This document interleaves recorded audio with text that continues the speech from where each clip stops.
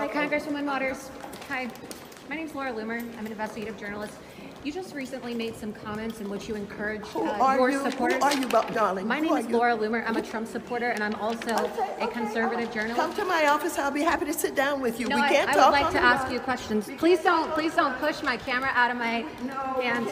You just encouraged your supporters. Come to my office. You just encouraged your supporters to harass Trump supporters and officials. Please come to my office. I just wanted to ask you, where are conservatives allowed to go? Please come Are there to my separate? office and talk with me. Do we sit at the back of the bus?